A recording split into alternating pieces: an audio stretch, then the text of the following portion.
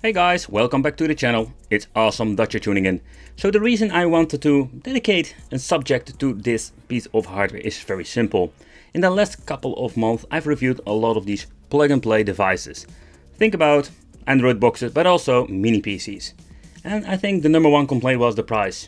And I can't blame you guys because it's a lot of money when you're paying like 500 euros or $550 for a tiny mean machine. But for the same amount of money, you can basically also buy an MSI Trident second hand. And maybe if you're lucky, you can even buy it brand new in box. I am using this one for I think 2 years now. And this device itself has some pros and cons that we're going to talk about today. But the reason I picked it up and I wanted to slap some Botacera Linux on it, because I think this machine can be like the next level when it comes to emulation and especially the high-end stuff. Because these things are not expensive to buy and they have a lot of potential when it comes to the CPU but also the GPU. Take consideration the MSI Trident number 3 is already an older model. It's an already, I think I bought it second hand for the same amount of money and they are getting cheaper and cheaper nowadays, even with the GPU CPU market is exploding.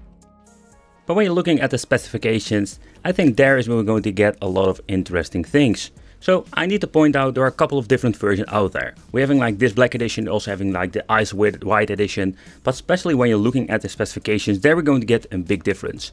This is the i7 model in 6th generation. You also have it in the 7th generation. This one comes with a 1060 GTX, but I also have a 1050 GTX. So when it comes to the MSI Trident, they are used for sale. Here in my country, there are a lot of them selling them off. On eBay you can find them very often. But take consideration that there are a lot of different versions out there, not only with the color case, but also when it comes with the internal specifications. But in this video, we're going to do it with these specs. The i7 with the GTX 1060. So what we're going to get at the back are going to get a display output, an HDMI and the option for a DVI monitor. Over here we're not going to use this VR link simply because we're going to use the Nvidia video card. Then we're going to get the input for the power supply because it's an external one, like an up top, HDMI out, and we're not going to use over here. Then we're having 4 USB ports. If you want to have 4 minutes to play with 4 different controllers, it's possible. Then we're having like audio out, because this thing has even a support for surround. And we're going to get your RJ45 Ethernet connection. And then we're having like a very fast port that we're going to use today. So at the front, the only thing that I'm going to use is the headphone jack for the audio today. And of course we're going to get 2 extra USB ports, the faster ones. And it's very convenient if you want to use like an external hard drive that I'm going to use today. So this is not a tutorial how to install Botacera. If you want to, I can make a separate video about that, how you need to set it all up. But in this video, we are not going to use the internal hard drive. I'm just going to leave the system as is, because we can also use like dual boot. So we can play some Windows Steam games, but also when you're slapping this hard drive through the external USB 3.0, we can play some retro games with Botacera Linux. So let's do that, let's connect the bad boy and we'll show you what I mean. Alright, so the system has been booted up. The hard drive has been attached to the fastest USB port. That is very important, otherwise we're not going to get any good performance whatsoever. The only thing that you need to do is set your hard drive to primary disk. So when I'm powering on the system, it will straight boot into Botacera Linux and we're going to have a lot of gaming fun. So I've done it already, what you can see there over here. Depending what kind of system you're having, the BIOS will be slightly different, but the idea behind it is exactly the same. And if the disk has been configured correctly, you're going to get the intro loading screen, and then of course we're going to get the selection menu for the games itself. So next up, let's talk about the controllers and what you can use with this bad boy. Okay guys, so next up we need to choose a controller, because I wanted to use of course a controller with the retro games. So you can use yourself an Xbox 360 controller, I really love it. So the Botacera has been a great support when it comes to a lot of different controllers, and if you want to get a cheap one, that is my favorite number one at the moment. If you pick it up, they are like really cheap to get and they are very comfortable with a very nice D-pad, especially the D-pad for me very important because I'm a big fighting fan. So, and it has a turbo function, so that is just a big positive thing for the shoot 'em up games. But what I like about this way you can boot up your external hard drive, or you can build it inside of course, is that you can just use dual boot. So we can play a lot of games through Windows but also use Botacera Linux. And then combined with the i7 or i5 and the GTX 1060 that is inside this machine, we have a lot of potential when it comes to the high-end stuff. High-end stuff runs pretty good on the mini PCs I've reviewed before, but most of them coming with an HD 600 Intel GPU. And it is a powerful chip, but of course not as powerful like in 1060.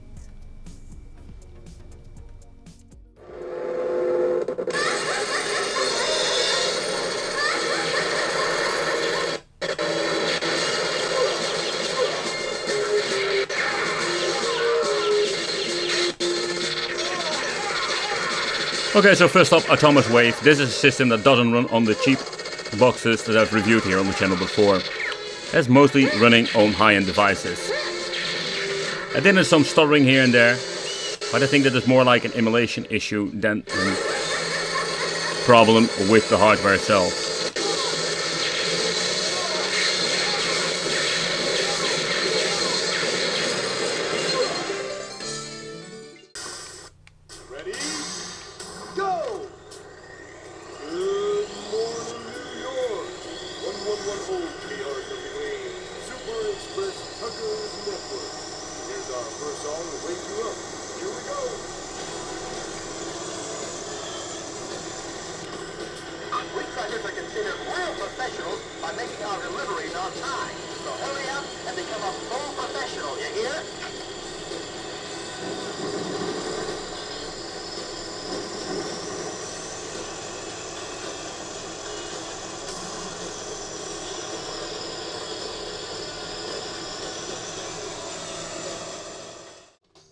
So when it comes to PlayStation 1, this can be run on a lot of cheap devices nowadays, so you don't need a beefy PC for this, but it's a fun extra.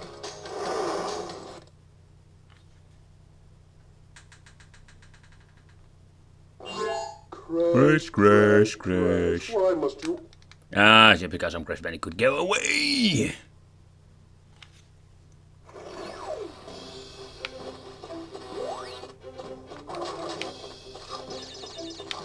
I would not be surprised that this device runs on the native resolution of the system.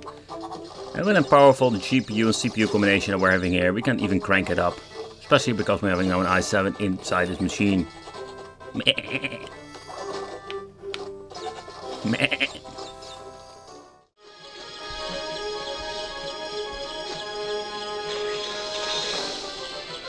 Let the battle begin. Go! Oh no!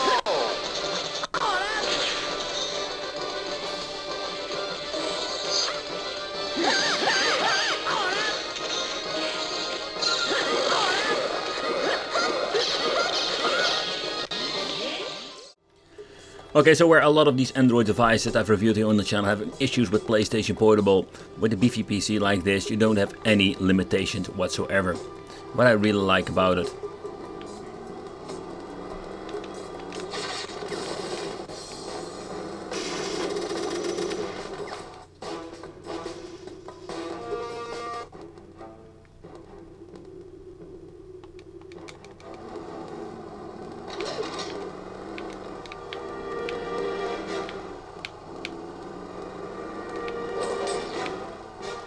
Woohoo!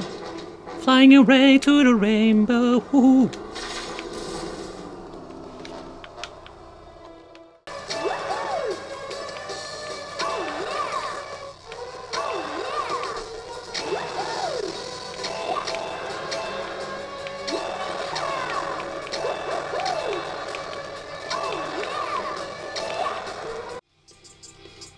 So next up, let's play GameCube games. And also with this we're going to have a lot of great potential when it comes to these games. Because I have found no TV box like an Nvidia Shield that could run these games good enough to enjoy.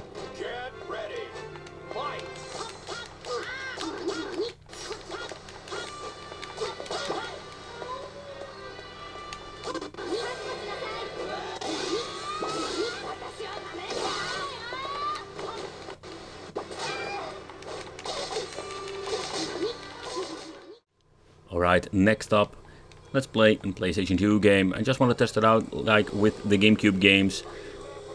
These cannot be emulated on a cheap Android box, and not even on Nvidia Shield I found these systems running at all, or they're not running good enough to enjoy. And with the PC, so that's the reason I will grab myself the MSI Trident that I've been laying around for a very long time. And in the future they will get it cheaper and cheaper because the technology is going to be improving. So even for an older system, this MSI Trident has the potential to play a lot of games. Up to PlayStation 2 without a problem. But okay guys, so I hope you really enjoyed this video. This is more like a piece of inspiration for you guys, just to see what you can do with an old PC.